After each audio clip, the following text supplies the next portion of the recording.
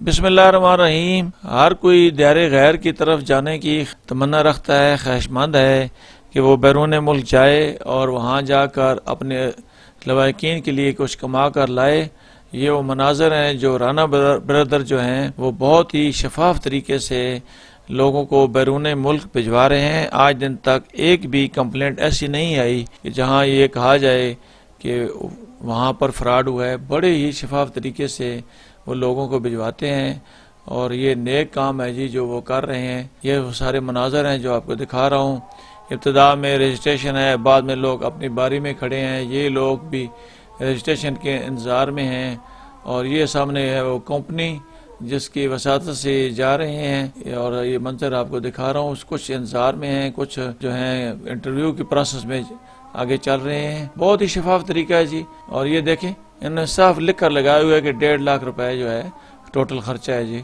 उसमें टिकट भी है और बाकी भी है। ये है राना सोहेल और इन्हीं की काविशों से ये सारी जो इनकी कंपनी है वो चल रही है और इस किस्म का फ्रूट जो मेहमानों को प्रोवाइड किया जाता है। बड़ी तरतीब के साथ मुख्तलिफ नशिस्तों पर मुख्तलिफ लोग बैठे हैं। ये अब जो बैठा है ये बंदा ये इंटरव्यू कर रहा है और कंपनी के मतलब इन्हें समझा भी रहा है। और इसी के साथ जो दूसरे ये भाई बैठे हैं ये भी इंटरव्यू कर रहे हैं। और ये नाज़रीन वो आखिरी कमरा है जहाँ अरबी भी साथ आए हुए हो। ये ऐनक वाला जो भाई है ये पाकिस्तानी है। ये इस नौजवान से इंटरव्यू कर रहा है। सामने बिजली का बोर्ड है, उस सिलसिले में मुख्तलिफ सवाल जवाब हो रहे हैं। अरबी भी पास खड़ा है और ये सारे मनाजर आपको दिखाने का मकसद ये है कि अगर आप लोगों ने बैरून मुल्क जाना है तो राना ब्रदर से रब्ता करें। मुझे तो ये बहुत पसंद है क्योंकि मेरे जो तल्लुकात थे इनके वालिद मोहतरम से थे और हमारा तो भाईचारा है, घर का एक फैमिली का रिलेशन है।